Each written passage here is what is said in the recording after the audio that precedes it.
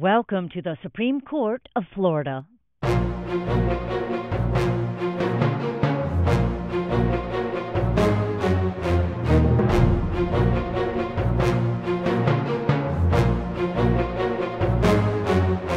Hello, I'm Charles Canady, Chief Justice of the Florida Supreme Court. I'm grateful for the opportunity to introduce you to our court, which serves the more than 21 million people who live in Florida. When the founders framed the Constitution of the United States, they understood that the protection of liberty requires an independent judiciary. An independent judiciary is necessary to give life to the rule of law, which is the basis not only for our freedom, but also for our prosperity. The members of this court and all of the other judges in the Florida court system are thankful that we can serve the people of Florida in administering justice under law, ensuring that all people are treated equally before the bar of justice. This court has been performing its duties since the beginning of statehood. And while steeped in tradition and precedent, we also embrace the future. Want to know what's happening here? Check out our Twitter feed. The mission of the judicial branch is to protect rights and liberties, uphold and interpret the law, and provide for the peaceful resolution of disputes. Florida courts are some of the most open and public proceedings in the nation. We have been a pioneer in allowing televised coverage of trials and hearings for all cases. Here at the Supreme Court, oral arguments are available on television, streamed on the web, and video archives are free for everyone to see.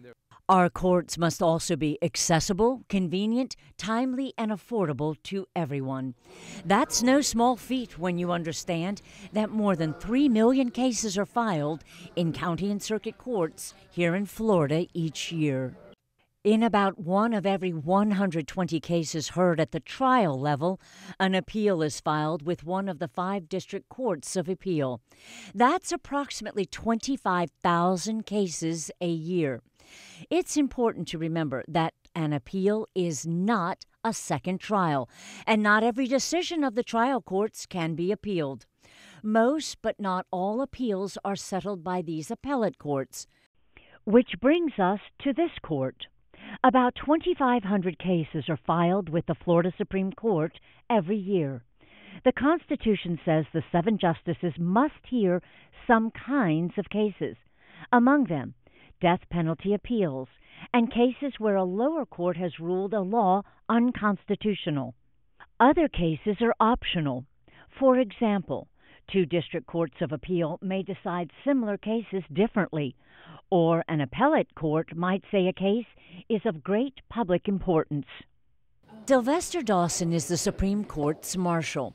He has more than 30 years' experience as a law enforcement officer, and it's his job, along with a trained staff, to make sure the court operates. My biggest role here is securing the facility and the employees and keeping them trained and educated on personal and court security. All rise.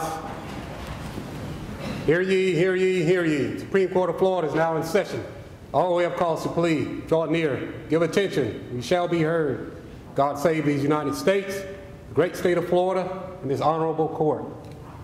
Every month, our 7 justices hold what are called oral arguments. Ladies and gentlemen, Supreme Court of Florida, please be seated.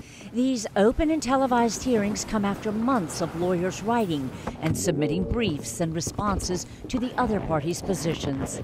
Justices come to the bench after researching details of the law and are completely familiar with the facts of a case.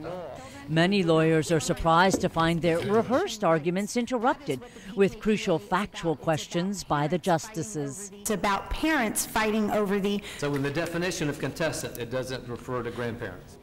After listening to the lawyers, justices retire to a conference room where they debate the merits of a case and take an initial vote on what the decision should be. But no case is ever final until an opinion or order is published, and that could take months as the justices exchange memos on the law as it applies to each case and continue their research into the law. In our more than 170-year history, Florida courts have provided order and certainty for our citizens, government, and businesses. We have grown from a small backwater to the third largest state in the nation, and the decisions made here in this Supreme Court have helped shape our state and nation. Welcome to our part of history. Want to know more? Visit our website, check out our Twitter feed, read an opinion, watch an archived oral argument.